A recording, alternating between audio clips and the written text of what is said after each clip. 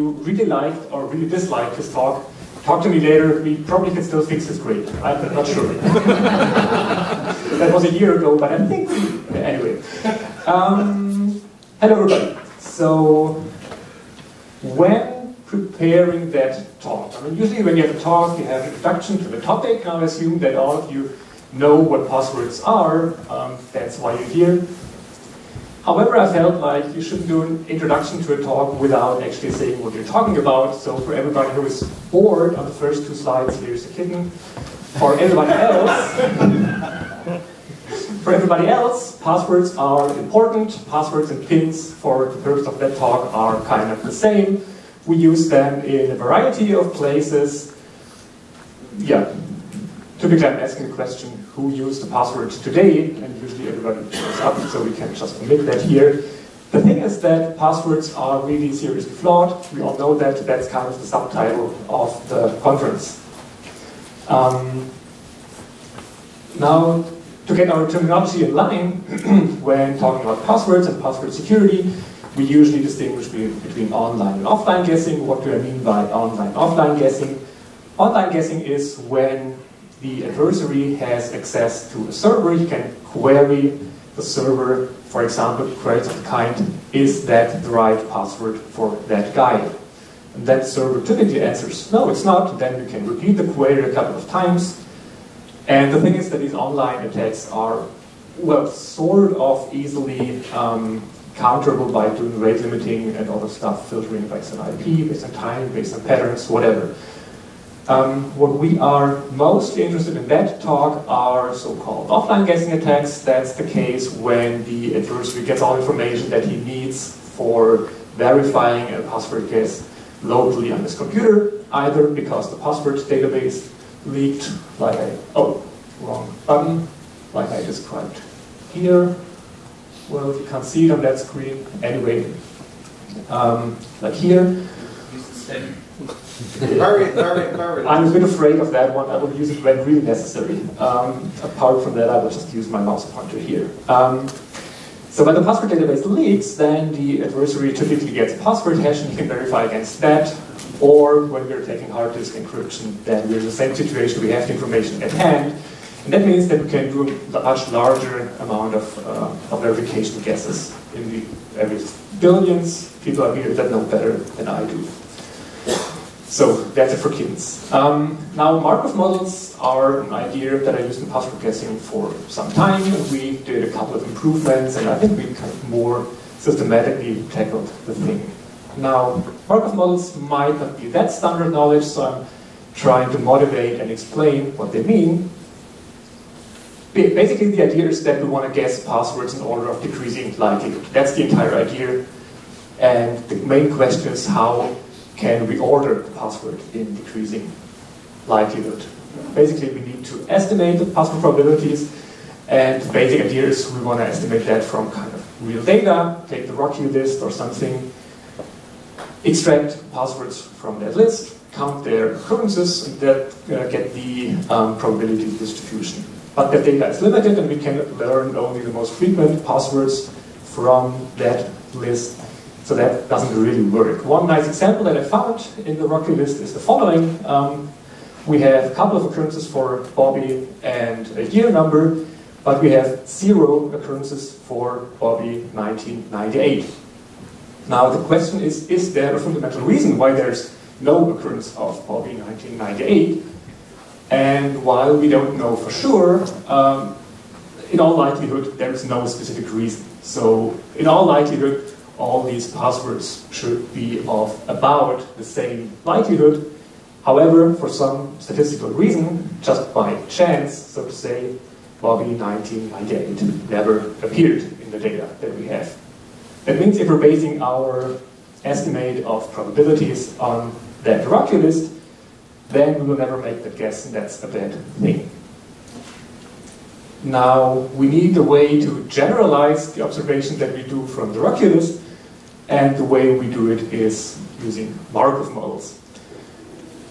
Now, one step before coming to Markov models, we can model the probability to see a password past WD, as the following sequence of conditional probabilities, just very intuitively, the probability that the first letter is a P, then the probability that, given that the first letter is a P, the next one is an A, and so on. That the third letter is an S, given that the first two are PA, and so on.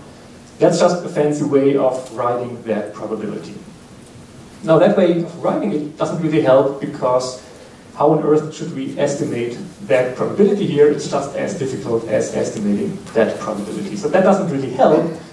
But now the Markov assumption says that these probabilities can be approximated by conditional probabilities given a short history.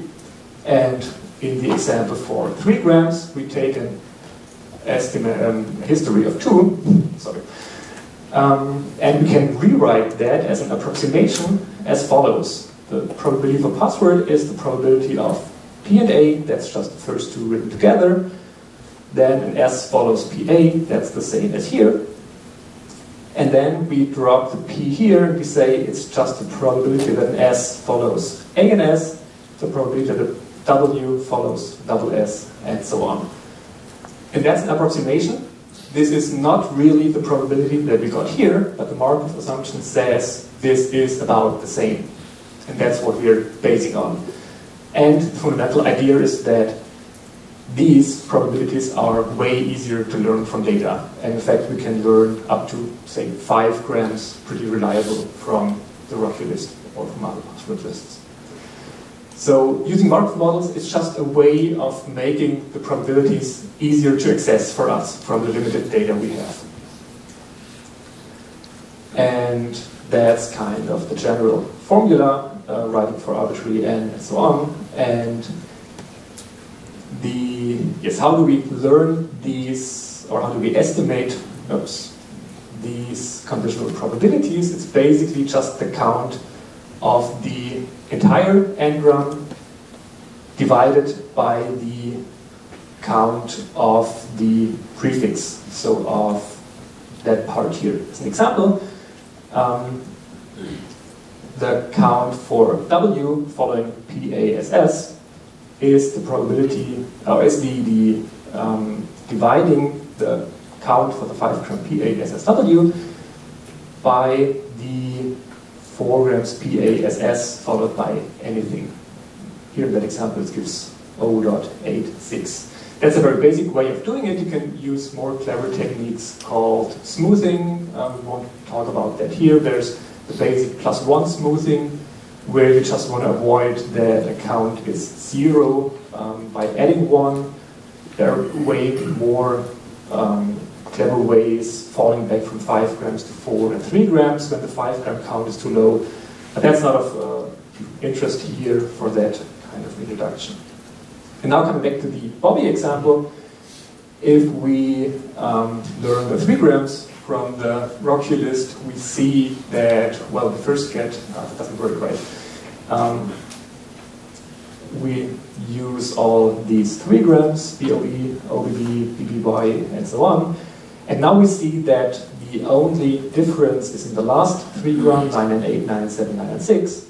And the counts for these 3 grams are pretty much the same, which means that the probability estimations based on Markov models for these 3 passwords are basically identical. That is a bit higher, that is a bit higher, that's a bit lower. But we now get what we kind of expected, maybe that Bobby 1998, 1997, 1996 are as likely as each other. And that's kind of the basic idea of Markov models. Now, we want to use that knowledge that we have now for password guessing, for measuring strength of passwords, and finally, I will say some words on how to use personal information in password guessing based on Markov models. That's what we're going to do the rest of the talk. Good. Another basic slide, again a kitten. How do we do password guessing?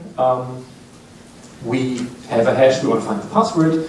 We do that iteratively, we guess a password, we verify a password, and we start over if the guess is incorrect. Now, For that talk, we want to concentrate on the first part, on guessing the password. We're not concerned with verifying the password. All passwords that we've used in our test are in plain. We're not concerned about the speed of actual hashing.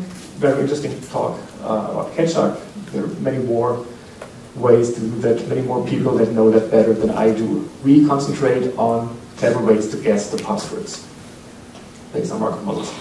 Previous work from Arvind Narayanan, based on Markov models, that's what you might know. And as far as I know, that's implemented in John the Ripper Jumbo, that's the Markov mode. Correct me if I'm wrong, I'm pretty sure they're implementing exactly their approach, or at least something very similar. What they do is they enumerate all passwords that are more likely than a certain threshold. That means you pick a threshold, you pick that typically so that you have a specific number of guesses, and then you start enumerating passwords that are more likely than that threshold, which is fair enough. The drawback is, and we now concentrate on the lower 3 lines, this is the guessing success of that mode. And you can see that's a pretty straight line here. Why is that? Because we are outputting the passwords, or that mode is outputting the passwords in some order, but not ordered by their likelihood, just in a random order. And that's why you hit passwords sometimes, and sometimes you don't. And you can't really influence that. Here we did 10 billion guesses, trained a large fraction of the lecture list, and tested against Rocky, MySpace, and some Facebook passwords, and all lines are kind of pretty similar. And it was published at CCS 05 and implemented. The upper line we will talk about in a second. Now, our improvement as compared to that is that we found a way to output the guesses in the right order, and that thing we call OMEN, Ordered Markov Enumerator. That's joint work with Claude, Barry, and Danielle. And I want to show you how that works before describing how good it works. We do some pre-processing, which is kind of boring and the same as Arvind is doing in his work. We discretize probabilities, which means that we are taking the continuous values from 0 to 1 and we're sorting them in buckets. That's basically all we're doing. We are choosing parameters so that we have about 10 buckets. We call them levels, L, and the most likely probability is level 0. The next less likely is -1, -2, and so on. So we're starting at 0, that's the most likely one, and going downwards up to -9. That's just because we're taking logarithm here, that makes things negative, doesn't really matter. And why are we doing that? Same reason as Arvind does it, that makes probabilities additive. We don't need to multiply them anymore, but we can add them, which makes things easier for us in what follows. Now that's the algorithm.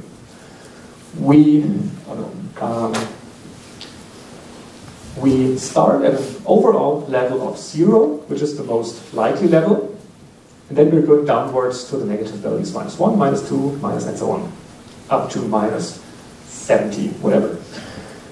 Then we are building vectors A, consisting of components A1 to AK-1, so that all the values are smaller or equal to 0, non-positive, and they sum up to the current level we are enumerating about here.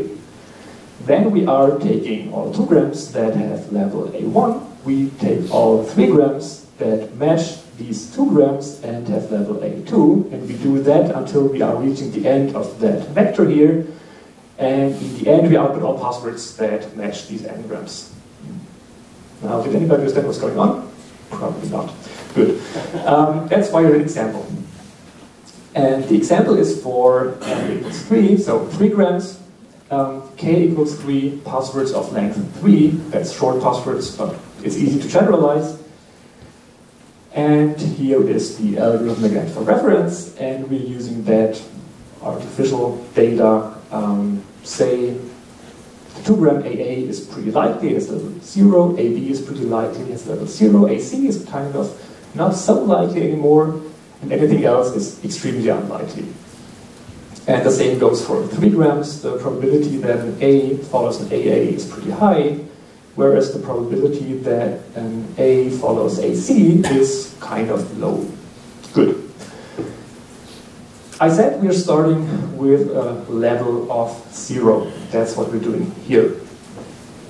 Then we enumerate all vectors that are vectors of 2 elements now, so that each element is non-positive, and they sum up to the current level. Now, how many vectors are there with non-positive elements that sum up to 0? There is exactly one, namely the vector 0, 0. That's the one here. Now we take all 2 grams of level A1. That means we are going through that list here, looking for all 2 grams that have level A1 or 0. Good. This is AA and AB. These 2 things here. Now we take all matching 3 grams that have level A2. A2 is 0 again. So which are the matching 3 grams that have level 0? That one here. It's matching AA and followed by an A as level 0. That gives the password AAA. Wonderful. First guess. Next guess is B following AA. It's level 0. Second guess. Now that's it for AA. Let's turn to AB. With level 0, AB followed by an A has level 0. Third guess. And that's it for level 0. Then we're stepping downwards. Level -1. Now we have 2 vectors that satisfy that requirement here. They should sum up to -1. And each one should be non-positive. That means we have -1, 0, and 0, -1. Now the 2 gram matching the -1 is exactly the AC. We write that here. We are trying to find matching n gram that is level 0, and we will see that there is actually none, because A following AC has -4 and everything else has -9. So there's no password that we output in that case.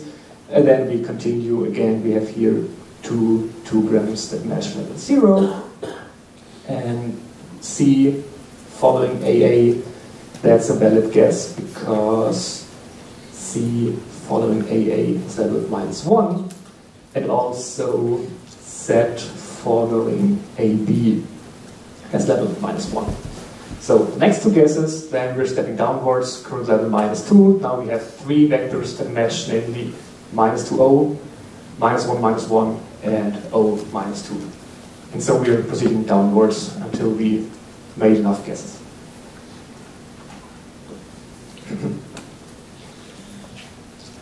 So, in case you got the idea how the algorithm works, that's great. In case you didn't get the idea, don't worry too much. Basically, the thing is that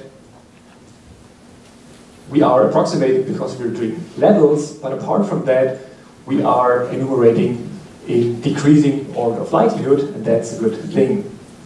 Because now we get the results in the upper 3 lines. Because we're guessing likely passwords in the beginning, we have a much better guessing rate in the beginning than Arvin's approach has. And then, of course, we're decaying because there are no more passwords left. In the theory, these lines should meet here in the end at the same point. Because, based on the Markov model, Arvind is enumerating all passwords that are more likely than a 3rd threshold, and we are doing that by that point as well. So why is there a difference between those lines here? One reason is that Arvind's approach, as implemented in John, uses 2 grams. We use 3 grams, so we get a slightly better approximation. If we are implementing Arvind's algorithm for 3 grams, those lines should meet here at exactly the same point, and there's still the pre-processing that might be slightly different for their part and our part, but in theory, they should be at the same point here. the thing is that we are way better in the meantime. So yeah, obviously. Good. Then there's another password guesser by Mattweier based on probabilistic context-free grammars, which is basically an idea to learn the missing word here. Mangling rules, that's what I'm looking for, sorry. Basically an automated way for learning mangling rules from data, and here we observe the following depending on the data set. Mattweier's approach is slightly better in the beginning, in particular that solid gray curve here is actually exceeding ours, the corresponding curve is that dotted line here. So here is better, but kind of at any other point, and eventually the Markov enumeration gets better than his approach. And it's hard to tell the reason for that. It's probably lying in the password structure. In some sense, you can say that Markov models learn a very local structure of a password, so they are learning 3 grams, 4 grams. They don't really care about the connection between the beginning and the end of the password. They can't because their history is too short. That's the approximation that Markov models make. And Mattweier, he can have dependencies between the beginning and the end of a password because he's learning the entire structure. And that's actually a very interesting point I'll come to later in the talk. Can we combine the two ideas about learning local structure and global structure? That would be a very interesting thing if we could improve here, and yeah, probably getting a bit better here in that part, here or something. Good. I wanted to say that this thing is implemented, it's running, however it's research grade code. You might know what that means. We don't really understand the code anymore. We're currently having a student that is cleaning up the code, and as soon as he's finished, he's implementing improvements, he's trying to get it a bit better. As soon as he's done, we're more than willing to make that available to everybody. So wait for next year, February, March, we will see. Good.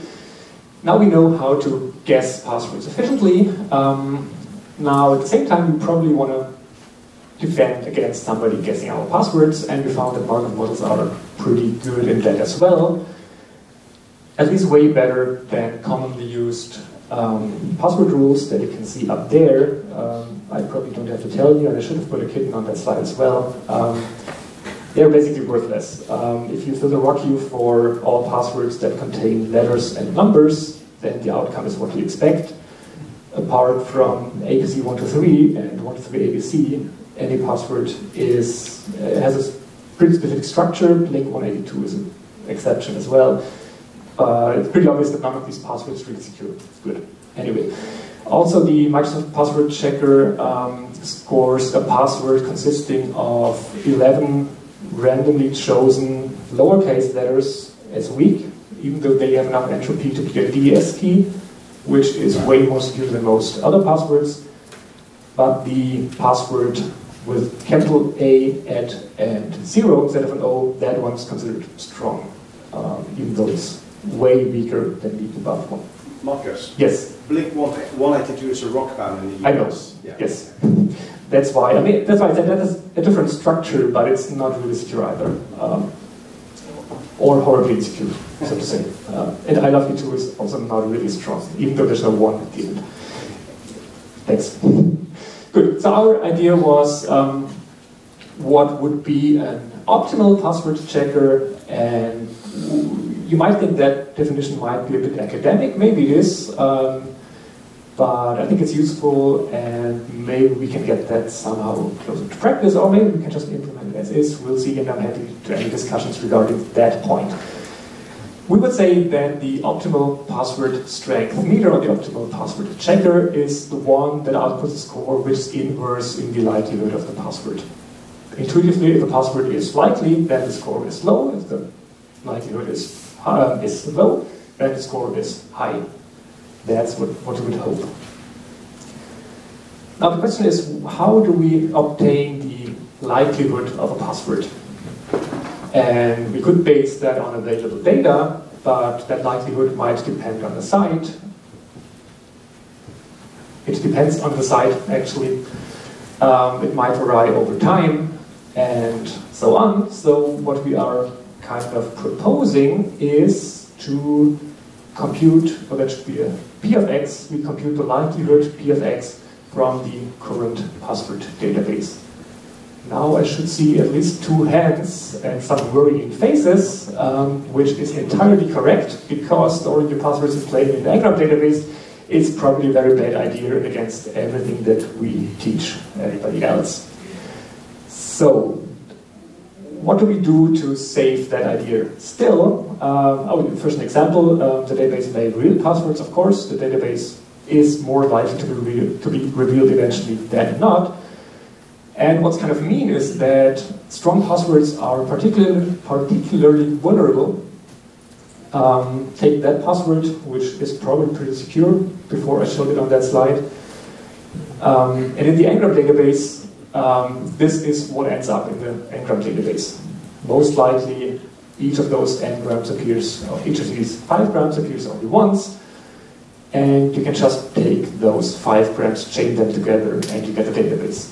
So you have the paradoxical situation that if you're taking stronger passwords, they are more affected by leakage of the Ngram database than weak ones, which is a very unfortunate situation. Fortunately, we have a solution, and I'm only skimming over the solution.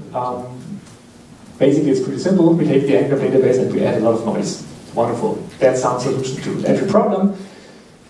The thing is, we do have a proof that that really works.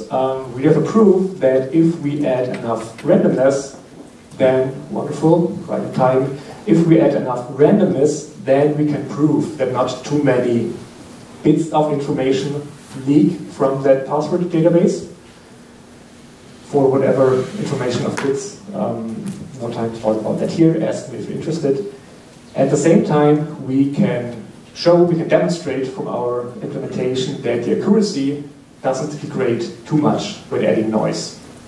So by adding noise, we can increase the security and only slightly affect accuracy. I'll show you 2 slides with experimental data.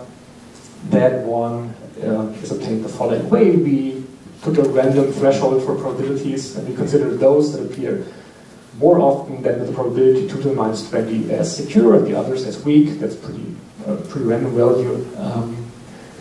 And we classify passwords into strong and weak, and this is the chart showing false positive and true positive rates. How to read that graph if you're not familiar with it.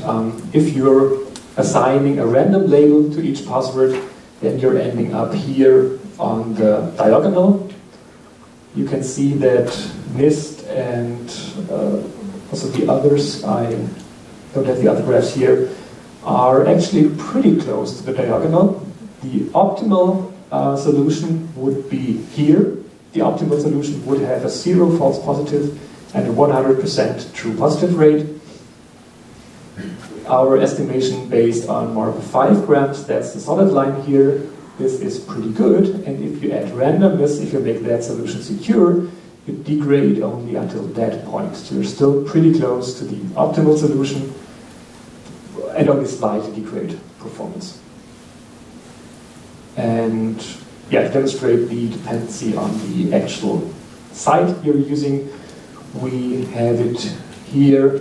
That curve is trained on the PHP-BB dataset and tested against RockU. And you can see that using passwords from a different site actually substantially decreases your performance. Second slide. Here we measured Spearman correlation, which is a correlation of the rank, so the position where the password is ranked. And the results are pretty similar. Top line here is for Markov 5 grams, the pure thing, and the next is with adding noise. And what's nice about that slide is because you can say that the estimation based on Microsoft and Google and NIST is actually hardly related or hardly correlated with the actual strength of a password. So that's a nice thing to say. That's why I have that slide here. Good. Now some finally brief thoughts or brief results on using personal information like a username or even more information for password guessing. This is kind of done in practice, mostly based on the username and derived values from the username. And what we did is we took it a bit further. As far as I know, nobody else did it using more personal information about the user, only public profiles. And that was pretty interesting for a couple of reasons. First, if you have mangling rules, then you have to say somehow, how do you use that personal information? How do you mangle that? Should you also use substrings? How do you select the substrings? That's always a difficult question. With n-grams, what you can do is you take that information and you take all the n-grams from that information and you boost that information. You boost those n-grams. And in that way, you automatically boost the likelihood or you increase the probabilities for passwords that also contain substrings of that personal information. And what we found was that our information, siblings, locations, email, username, first name, and birthday were actually useful. The other information did not have any influence on guessing passwords at all, or not measurable. And we had a nice and clever way to determine which information is actually useful. Details, ask me if you're interested. We found that about 5% of the accounts that we had a strong overlap between username and password, and these are some results. For now, forget about the upper lines. The interesting are these two lines. The lower one is guessing without information, and the upper one is guessing with actual information. And now I don't know about your feelings. I would have expected personal information to be more useful, actually. What we found is that it doesn't really change the game. It really helps with a few number of guesses. Here we can see quite an increase in guessing success. But in the long run, the increase is pretty low. And I found that very interesting because it appears to me that a number of people think that, well, if you get enough information about a victim, then you can guess his passwords anyway. If you completely collect his friends and siblings and his hobbies and whatever, then you have an easy time getting passwords. And while this is not exactly what we see in that graph, the graph indicates that this is not the case. So in that sense, it's a very good result that we are not totally insecure. Good. To conclude, what did I tell you in that talk? I told you that Markov models are very useful with passwords. You should give them a look. Whatever you do with them, they are typically very good. They consider local structure, so they're not the silver bullet that solves all problems. There is a way to store them securely, but there are also many ways to do it securely. And personal information and Markov models mix very well. Less helpful than we thought, at least on the data we tried. That's the big caveat here. We have limited data. That data might be biased in various directions, so take that last section with a grain of salt. Thank you for your attention. I'm happy to take questions in case something was left open. Yes? One thing, you didn't, well, obviously from the data set, you didn't have the opportunity to train with all the known passwords of a given user. So say you had the Facebook, Gmail, and Hotmail password, then yes, you did not have the training opportunity to train. No, the information that we had was we had a list of Facebook passwords from somewhere. We scrap the Facebook profiles for those people and use that information to correlate. Only one password. Right.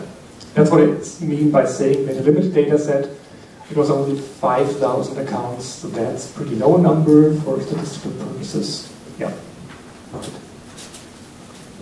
More questions? You mentioned something about comparing the Markov model with links. I think I missed something there. What exactly are you comparing? Okay. I compared the entropy estimation given by NIST, which is probably not really the right thing to do, with the strength estimation based on Markov models.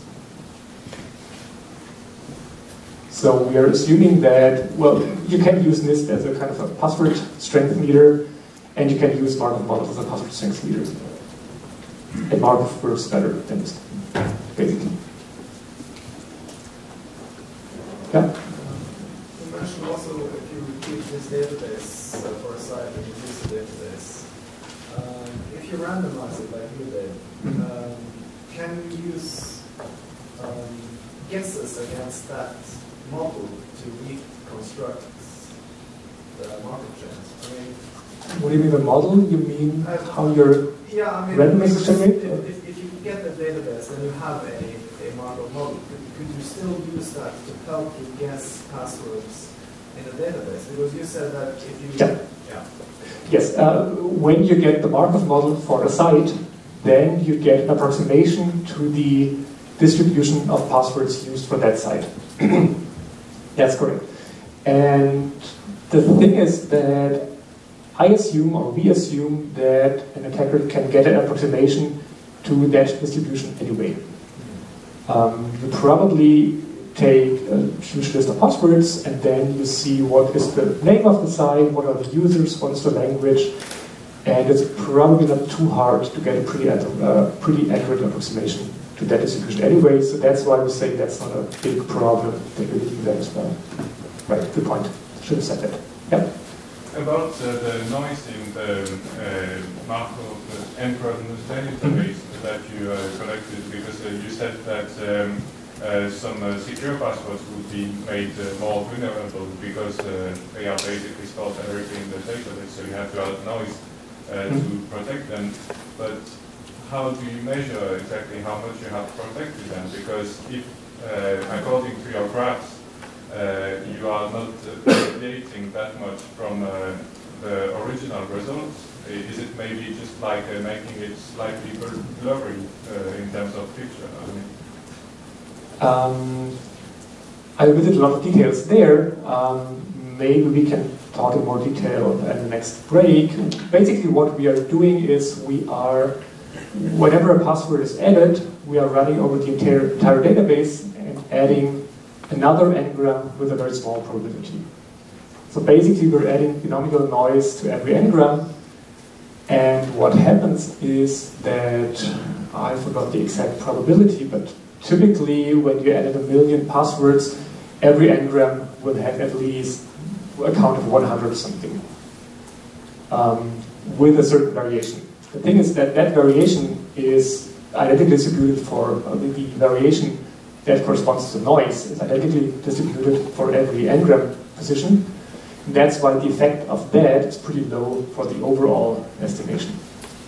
That's why the ordering is, so when computing the conditional probabilities, those effects more or less cancel out for statistical reasons. However, if you have a single n-gram from a very strong password, if the randomness has already 100 counts, plus minus 50, then the one n-gram that you're adding for that secure password is hardly distinguishable from the noise, or it's de facto non-distinguishable from the noise. Yes, that's my question actually. I understand how it cancels out. Find each other in the next break. That's what we're going Yeah. Marcus, you would be saying have at least until Wednesday, right? Yes, I Yeah. So there will be lots more time to talk about. also on Thursday, actually, but that's Yeah, Thursday. Yeah. Well, we can do it on Thursday as well. Yeah. So thank you, Marcus.